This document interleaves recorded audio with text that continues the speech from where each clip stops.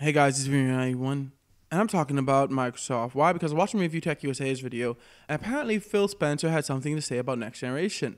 Now, I'm not going to say the whole thing, but basically he said on Next Generation they want to focus on frame rate, playability of games, and ensuring the games load pretty fast.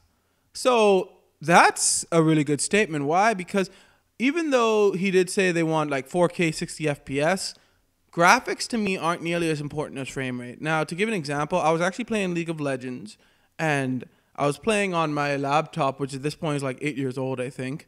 And the graphics on it were okay, and I was playing it, but it was running kind of choppy, kind of freeze framey.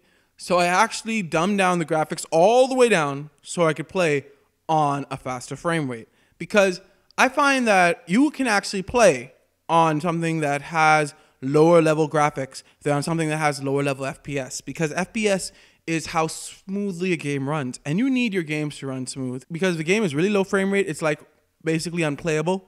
But if a game is really low graphics, you can still play it. It just won't look as pretty. So it's good to see them wanting to focus more on frame rate, seemingly, games loading faster, and the playability of games, as opposed to just say, oh, ray tracing and graphics, that's what we're going to focus on. Because it's better to have a game that looks worse but plays well than have a game that plays terrible but looks great.